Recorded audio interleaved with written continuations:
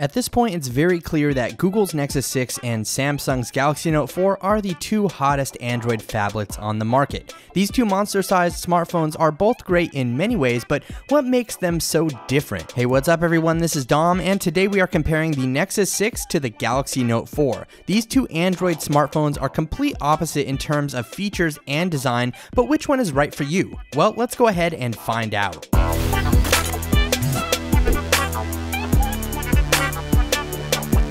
I won't get too in-depth with every feature in this comparison, but it's nice to know how these two stack up against each other.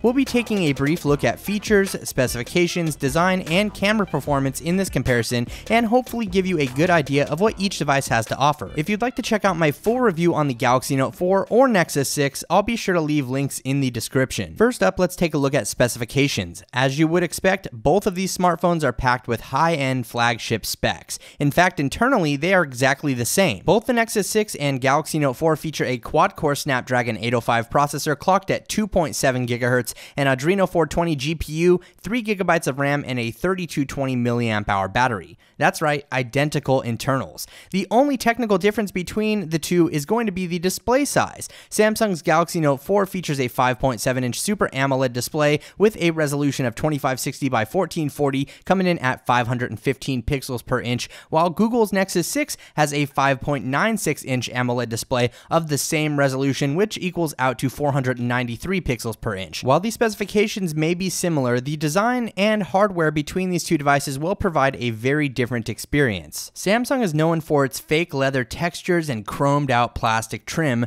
but this year the Galaxy lineup ended on a different note. The Note 4's design is one of the best built smartphones I've ever seen from Samsung. Its sleek metal frame feels great in the hand, and while we still have the fake leather backside, Samsung has ditched the artificial stitching that was found on the Note 3. With the Nexus 6, its design was inspired by this year's Moto X, and all around it feels like a solid device. Google's Nexus 6 also features a metal frame, but has a hard plastic finish on the back. I mentioned this in my full review, but even though this is technically a recycled design, it still feels like a very fresh device. As far as layout goes on the Nexus 6, you'll find a 3.5mm headphone jack on the top, while the bottom makes room for the micro USB charging port and a small microphone. The front side features a 2-megapixel camera, the appropriate sensors, and dual front-facing stereo speakers. On the back, we have a 13-megapixel shooter with optical image stabilization that's capable of capturing up to UHD video quality, and a dual LED flash in a ring diffuser setup. Finally, on the right side, we have its volume rocker and a textured lock button. Moving over to the Galaxy Note 4, on the front side, we have the appropriate sensors, a 3.7-megapixel front-facing camera, updated capacitive navigation buttons, and a home button with a built-in fingerprint scanner. On the left side of the Note 4, you'll find its color-matched volume rocker, while the right side is home to its power button. On the top, we have a 3.5mm headphone jack, IR blaster, and a small microphone. At the bottom, we have a pair of microphones, micro USB charging port, and the S Pen. Finally, on the back side, you'll find a 16-megapixel camera with optical image stabilization, LED flash, heart rate sensor, and a small speaker. Both of these devices feature quick charging capabilities with their included charging bricks. This will allow you to charge up either device faster than a traditional wall adapter and get more out of your battery throughout the day. It's a very helpful feature, and I'd love to see more manufacturers take advantage of this technology in the future. It's a little tricky to judge a software comparison between these two devices, so instead I'll just lay out the facts. Google's Nexus 6 is running Android 5.0 Lollipop and is considered a pure or stock version of the mobile operating system. This is going to be very plain Jane in terms of software features and functionality, but on average it will be a better performer than any Android device running a third-party skin. There are quite a few features that make Lollipop an enjoyable experience for all smartphones, but if you'd like to know my favorites, I recommend checking out the Nexus 6 review linked below. At the time of this video, the Galaxy Note 4 is running Android 4.4.4 KitKat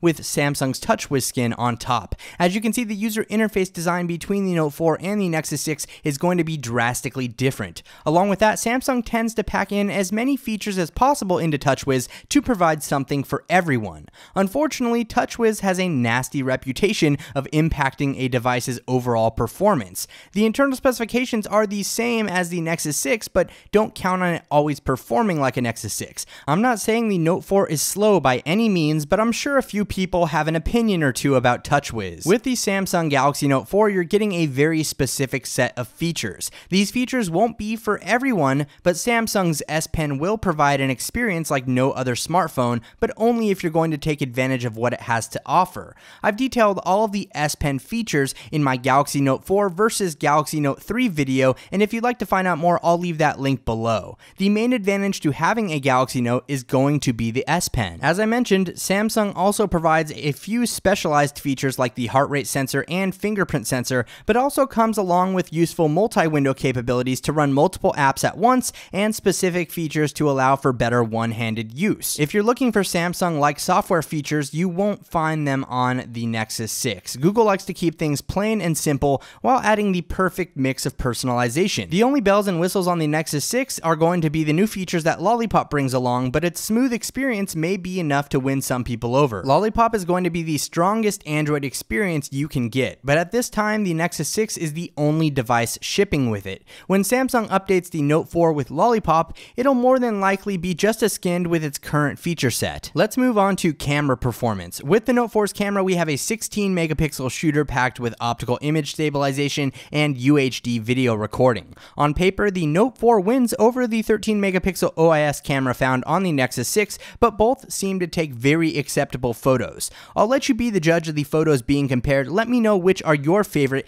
down in the comment section, but I think it's a close call either way. Like most other areas, the Note 4 is going to provide more features within its camera app. There's a ton of stuff in there and it almost feels too cluttered, but I suppose Samsung would rather include everything instead of missing one thing. Both devices are capable of UHD video recording, but I found the Note 4 to be superior in this area. You can find video samples from the Nexus 6 in my full review, and I'll leave a link to my Note 4 camera test below as well. So which one should you buy? If you're deciding between the Galaxy Note 4 and the Nexus 6, it's mainly going to come down to features versus performance. If you don't care for the S Pen or the Note 4's other specialized features, it's probably best to go with a solid device like the Nexus 6. Google's Nexus lineup will always receive the latest software updates first, but stock Android may be a bit boring to some people. In exchange for the lack of software features on the Nexus 6, you're getting raw and uncut performance. There's no clear winner here, but as you would assume, the best device for you is going to depend on your needs. So I hope you enjoyed this comparison video between Google's Nexus 6 and Samsung's Galaxy Note 4. Hopefully I've provided enough detail to help you make an informed decision. It's obvious that these two devices are designed for completely different situations, but which one is right for you? Let me know what you think with a comment below, and be sure to leave this video a thumbs up if you enjoyed it. Also, subscribe for more comparison videos like this in the future. Thanks again for watching, everyone. This is Dom, and have a great day.